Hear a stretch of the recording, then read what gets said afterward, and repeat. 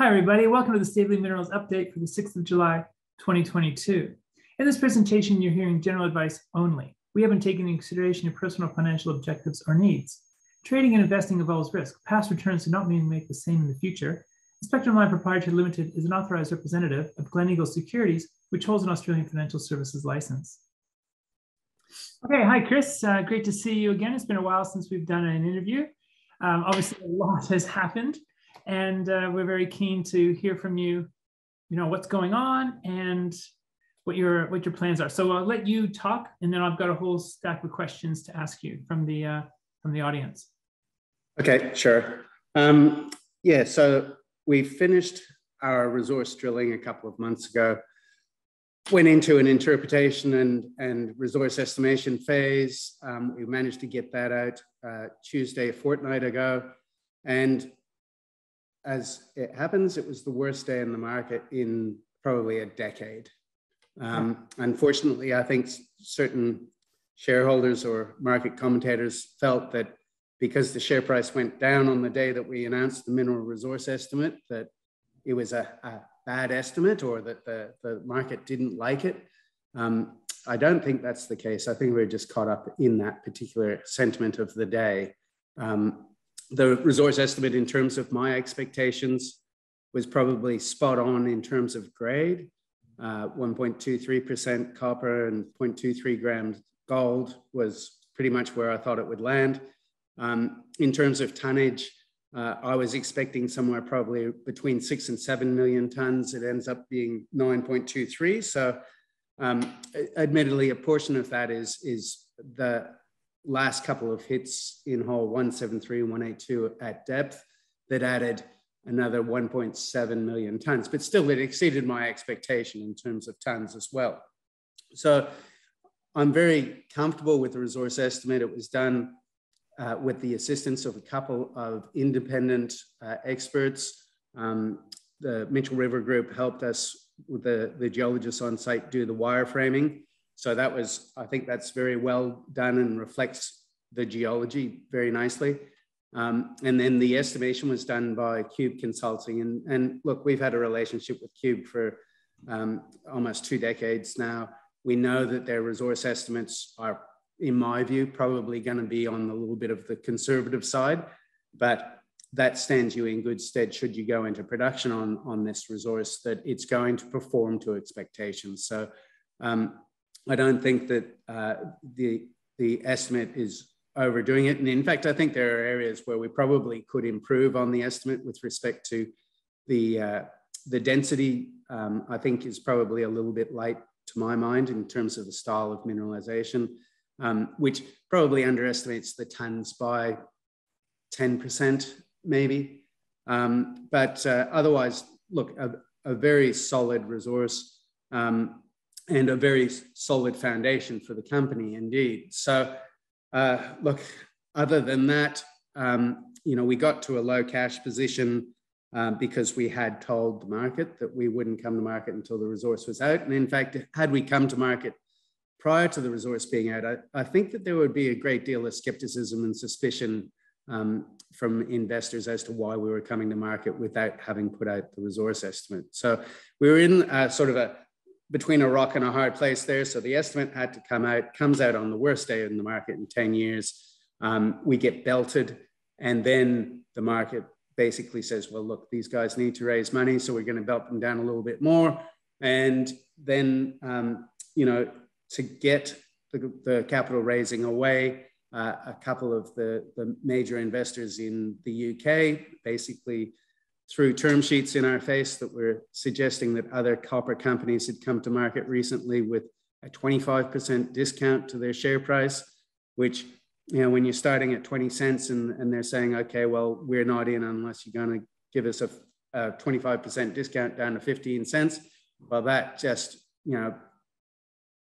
rubs salt into the wound. So it is what it is. We did a small capital raising that wasn't too dilutive.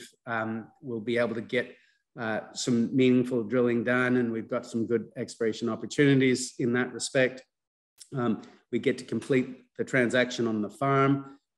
We're looking at financing most of that in a 10% note. So just taking some debt on that, secured against that property, because that frees up our capital to do value-adding activities rather than tying it up in property. And we pay 10% per year on the value of that note and secured against the property. So it's a pretty attractive opportunity for somebody who just wants a bit of yield secured against property. So that's pretty much where we're at, our financial situation. With respect to other opportunities, we've got a lot of exploration results just having come through. There's a big review happening in July, and we'll get on the ground with drills again in September. So, I think in this market, the value of the money that we've just raised has been quite painful to shareholders. So it really sharpens your perspective in terms of where you're going to spend your money in to greatest effect. So I'm looking forward to the exploration program, between September and Christmas. Okay, all right. So we've got a whole bunch of questions that various shareholders have been asking. Ultimately, as you say, the MRE came in pretty much spot on with your expectations. And I know you're in a position where you can't talk about the retail value of that, but I mean, on a back of the envelope type thing, it's well in excess of $1 billion worth of minerals in the ground. What sort of margin do you have, though, for developing it? Like, is it fair to say that, somebody who goes in to develop at a mining company, they're going to make about a 10% margin, 20% margin? Is there something like that you can share with us? Yeah, look, those sorts of numbers would be the product of a scoping study. We haven't completed the scoping study. Just excuse me, post-COVID last week, sorry. Yeah, look, it would be premature for me to put numbers like that out. But what I will say is that the quality of the resource and the grade is attractive. Also, the very large chalcocite blanket above that really exposes us to the copper price upside. And at the moment, the copper price has dipped because everything in the world has dipped. But I don't think that the thematic in the context of decarbonization of global economies, the electrification, solar energy, wind power, all of the copper required for that major shift in global economies, that thematic has not changed. And so I think that what we're going to see moving forward is that the copper price really, in my mind, we need to be around somewhere around $10 a pound as an incentive pricing for new production to come into the market. At the moment, we're sitting below $4 a pound as the prices most recently dropped. It was up around $4.70. But at the moment, in the mining industry, where costs are going throughout the industry in terms of labor, in terms of diesel, in terms of everything, power, reagents, it's very difficult at the moment because it's such a moving feast. You hear stories in the industry where had you ordered a ball mill for the process plant 3 months ago, it would have been at a price 40% less than what if you ordered it today. So it's such a quickly changing feast. It's very difficult to put a finger on that margin because the cost side of things is just gone crazy. And now we've just been squeezed with the copper price coming down, which I think is a temporary aberration because it simply cannot, continue, because you need incentive pricing for new production to come on because we just don't have enough copper production. So that's a long-winded way of saying, look, it's a very dynamic environment, both in terms of commodity price and in terms of production cost environments. I think, when we're looking at developing this asset, whether we look at production within 3, 4, 5 years or something like that, then the cost and commodity price environment will be entirely different to what it is today. So it's just one of those periods in time where you just have to be frank, you just have to pull your head in a little bit and let the market come to you, as opposed to trying to rush into production. And we've seen, people like Dacian, for example, having to shut down production because they just could not get a lid on their costs. And so that's just the environment that the industry is in at the moment, and people are reassessing where they're at from a production point of view and from a cost point of view. Okay, so based on that, then I know you've mentioned many times in the past your intention to take the Thursday's Gossan into production, and it was sort of a 4-year time frame to get approvals and government and community acceptance and permission, etc. Where are you at now? Like, are you open to a JV? Are you open to potentially selling Thursday's Gossan, or are you still full steam ahead with plans to develop, or has that all been sort of slowed down in the interim? No, I think, okay, so whilst we're not making the development decision now, we can still progress our studies. And I think probably the best thing that we can do in this market is to make the project more robust. So that is, and having in reference to my previous comments in terms of the cost of this round of capital raising that we've just done is expensive by anybody's quantum. With the fees that we've paid to raise the money, it works out to be about a 30% discount on an already discounted share price.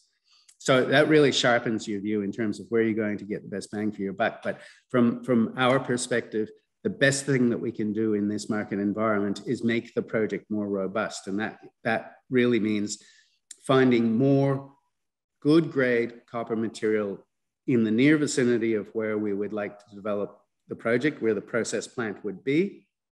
And that adds greatest value at this point in the market, is to add more material, which increases our revenue, particularly in the early stages of the project during capital payback. That's where we see our greatest sensitivity. And we do see low-hanging fruit in that respect. So rather than rushing headlong towards a production and approvals environment, we think that the best opportunity is to go after that low-hanging fruit in terms of near mine opportunities. So is that specifically digging deep or drilling deeper, looking for porphyry, or just trying to shore up that southerly plunge at Thursday's Gossan? What exactly are you referring to? Yeah, so probably more looking at a couple of the near Thursday's Gossan opportunities. There's a very strong soil copper geochemical anomaly to the south, about 2 kilometers to the south of Thursday's Gossan, that we haven't done much in the way of work on at all, because it's the same farmer that had that paddock to the south of the railway. We've now demonstrated that we can successfully operate on their property and in that area south of the railway.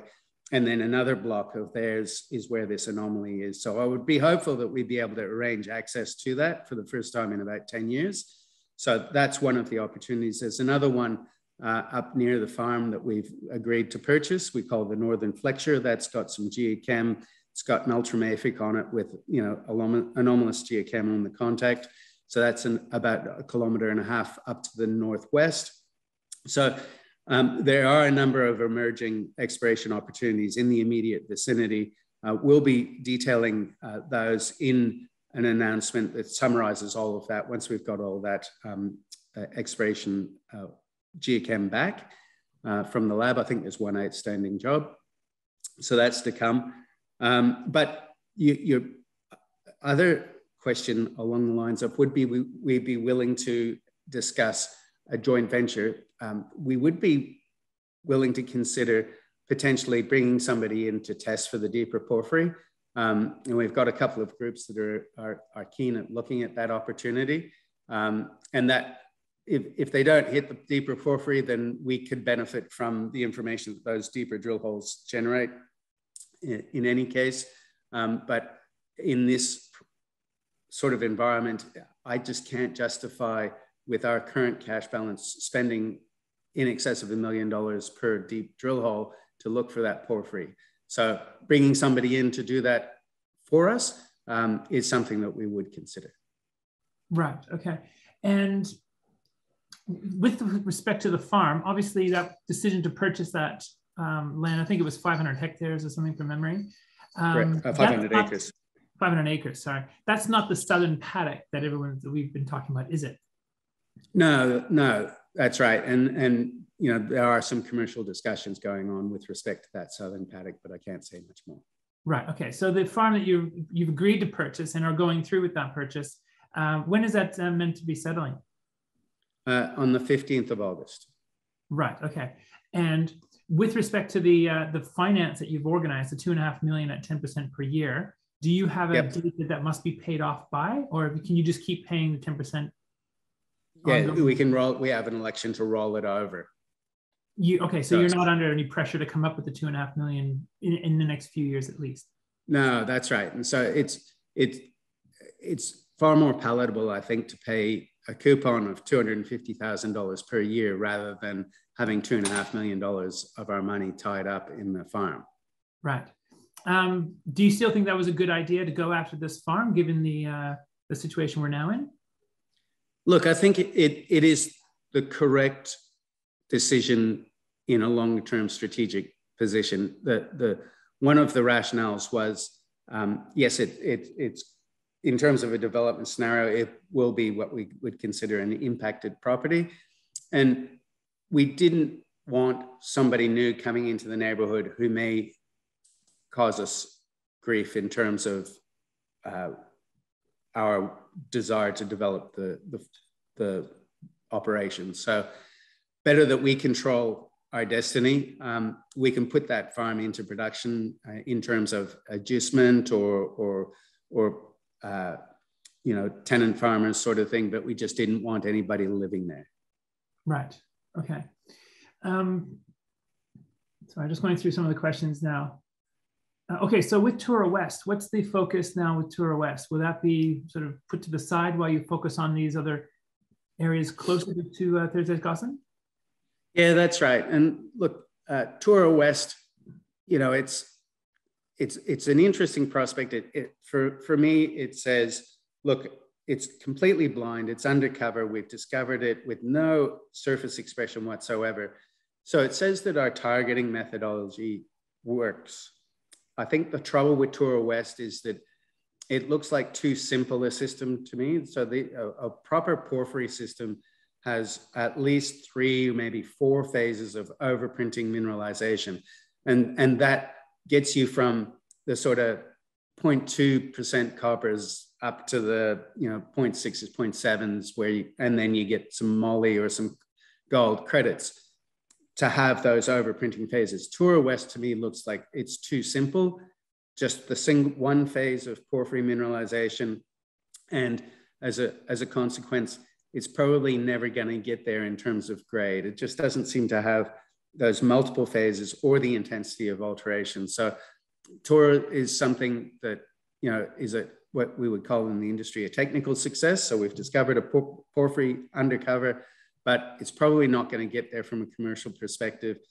It's 25 kilometers away. So it's really not part of the Thursday's Gossan kind of thinking.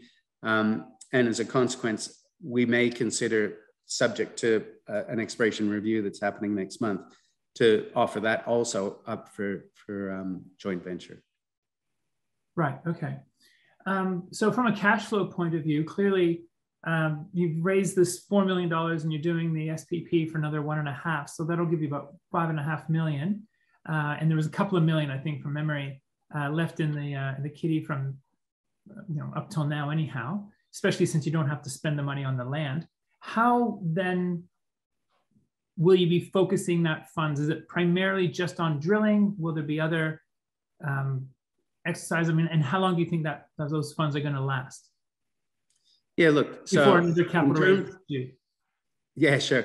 In terms of where that money will be spent, it'll be spent in some resource drilling, as in the Cayley lode at depth, filling out the really good intercepts that we had in holes 173 and 182, for example. And some drilling at the Carroll's VMS over near Ararat. We haven't seen in that style of deposit, typically it's a black smoker, like it exhaled onto the sea floor and then it's been turned up on its side. What we haven't seen is the exhalation point where those hot brines carrying sulfides come onto into the ocean near the sea floor. And where that occurs, typically you have a higher grade core with a thicker mineralized zone.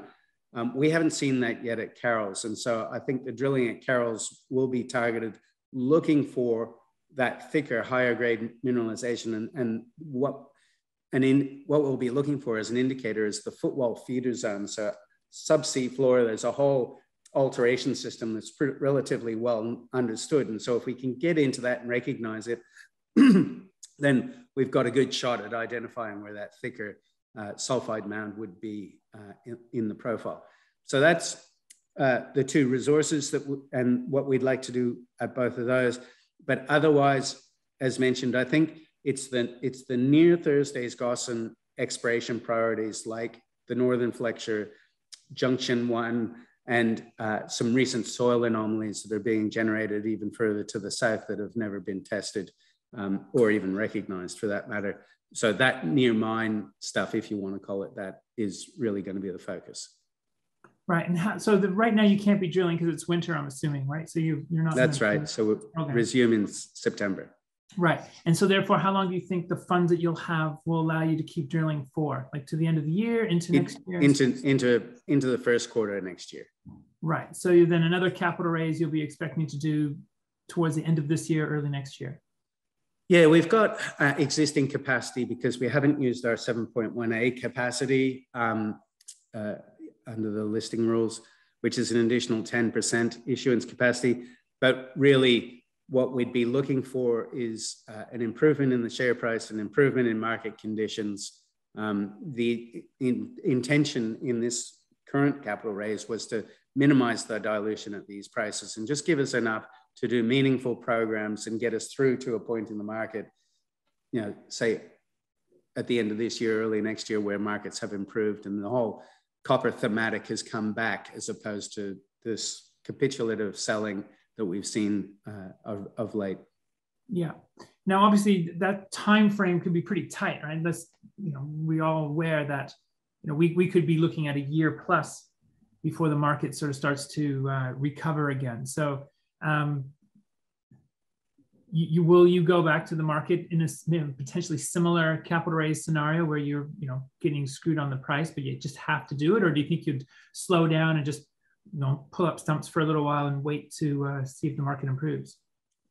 Yeah, look, I think it's a balance between the two. Yes, we do have an expectation that the market will improve, but I think we do still need to do value-adding programs, and we need to keep progressing the story. So I don't think it's a case of sitting back on our laurels and just waiting for the market to come to us. We still need to be progressing the project. Our intention is, and we've had a good degree of appetite in recent calls with investor groups overseas, people who are really interested in that bigger copper thematic. So it would be our intention, probably in October, Peter and I would go over to London and North America and have initial discussions with those groups and looking to do a raise whereby a couple of those really substantial investor groups are coming into the register on a meaningful basis. And as we say, we are hopeful and pretty confident that the pricing environment is going to be much better. So it's a different type of capital raise. It's a lot more strategic. It's targeting actual bigger funds who are keen on the thematic, but that we won't be in this rock and a hard place type situation that we have been in this latest raising, where we just had to do it. Yeah. And we had no choice. Whereas later in the year, if we have sufficient appetite and the price is right, then we'll be able to do it on a much more relaxed basis. Yeah. Do you have any interest now, or is there any discussions with mid-tier or large cap mining companies to take out and buy out the Thursday's Gossan or Stavely in general? At the moment, we're not having any discussions with any of the mid-tiers. Look, I think that the reality was, and I've mentioned in previous interviews, that my feeling was that there's no way that any of them would be interested until we had the resource out. So the resource is only out now a little more than a week. So now people run the ruler over it. We're visiting a few sites now that COVID restrictions have lifted, and that's a little bit of a slow burn. We are talking to a couple of groups about potentially joint venture on the deeper porphyry type of target. So that's pretty much where we're at now. Yeah. Now, I mean, obviously everybody's disappointed, and I'm sure there's some people out there who, are frustrated by, the market. They're frustrated with you. They're frustrated with everything going on. Clearly, we all have to take responsibility for our own investments and our own decisions. And so, being mad at you, I think you've done the best you can do with the information you had at the time and with the best interests of the company at heart. Is there anything you particularly want to say specifically to those investors who do have their knickers in a knot at the moment and are quite frustrated and perhaps mad at you? Do you want to say anything to them? Well, I just reflect on our previous experience at Integra. During the global financial crisis, we were fully funded into the development of the Randall's Gold project. We didn't need any more cash. Everything was put away. The share price went down to 8 cents at that point in time. We built the project on time, under budget. And 3 years after the financial crisis, we accepted an offer from Silver Lake Resources for 46 cents. So we've seen this environment before where there's been irrational selling. I think the head of the Federal Reserve described the financial crisis or pre-financial crisis as irrational exuberance, but irrationality can go in both directions. And when Integra got sold off to 8 cents, I think that was an example. It came back. I'm certain that will come back as well. It's for me personally, it's like incredibly disheartening that to think that at 15 cents, post a discovery, post drilling it out, after having produced a high quality resource, that, excuse me, that the company was worth less than what we had spent in the discovery and drill out. So that just does not make sense to me. The grades are good. The resource is high quality. It's got a very large proportion of indicated, which has always been our objective, is to ensure that we had that large proportion of indicated resources, higher confidence. So yeah, it's a kick in the guts to have the market value you at that level. But again, you kind of have to step back and acknowledge, okay, well, this is the world that we're in. The world that we were in 8 weeks ago is not the same world that we're in now. The Russians have invaded bloody Ukraine, bloody the lockdowns in China are affecting growth expectations. The inflation in the US is prompting many to say that the US is going into recession. All of those are compounding into an environment where the copper price has gone down, but that hasn't stopped the cost escalations in the industry in terms of capital and operating costs. So it's just one of those market squeezes. You just have to roll with it. I'll be participating in the SPP subject to a waiver from the ASX that we've applied for to the maximum extent that I can, just on the basis that I personally feel, and everybody needs to do their own advice and everybody takes their own counsel in terms of when to buy or sell. But I believe that the company is seriously undervalued at these prices. And so I'll take up my entitlement and just keep an open mind in terms of where this is likely to land once all the dust settles. And we're in, very uncertain times, but life goes on as it did with Integra. And I'm certain that, we'll look back in 18 months time and go, geez, that was a tough period, but we got through it with the least amount of damage in terms of dilution. And we can now look forward with some confidence. We've got a good solid asset under our belts, and we just look forward in terms of what we can do to add further value. So that's pretty much where I'm at. It's disappointing, absolutely disappointing. We got crunched in terms of timing. That sometimes happens.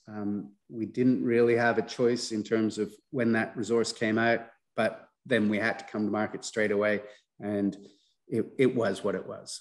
Yeah.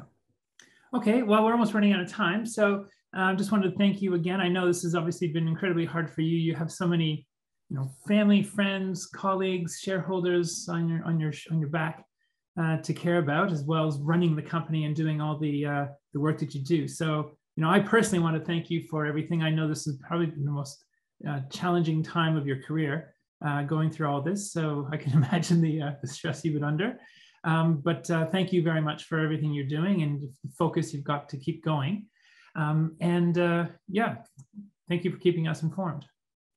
Yeah, thanks, Savannah. And look, I do really appreciate the support of shareholders and yourself. Here at Stavely, everyone in the group is absolutely committed to doing the right thing by shareholders. We're not the type of group, we're not swanning around the world, business class, going to every conference available or known to man. We're really focused on trying to add value for shareholders. We are substantial shareholders in our own right, so we're perfectly aligned with everybody else. It's been a disappointing period, but we're confident that we can bounce back. And yeah, it is a large responsibility, as you say. Many friends and family, all of that sort of thing, and ourselves included. We're probably our harshest critics, but we've just got to do the right thing. We think that ultimately, if you continue to do the right thing, it'll all work out in the end, and we'll prevail in terms of outcomes. So we just got to keep head down, bum up, and keep adding value. Yeah, I think it's all you can do right now. Indeed. All right. Well, happy drilling. Good luck with the drilling in September and to the end of the year. Hopefully, we can shore up that mineralization even further. Yeah, and just keep an eye out for that exploration announcement where we'll detail all of our targets moving forward and what we rank, in terms of priority and what we're going to do with them. Should we be expecting many announcements anytime soon, or are you kind of in a quiet period now that we're in the winter? Well, you'll get that exploration announcement, and then the programs will resume in September. So really, okay, so we're not likely to get more announcements of drilling results now until October, November. There's a couple of results that we do need to clean up in terms of an announcement. So that will come out, and the exploration target stuff will come out as well. Okay, great. Well, thanks again for your time, and I'll let you get back to your day. Thank you. Appreciate it, Savannah. Have a good day. Cheers, mate. Bye.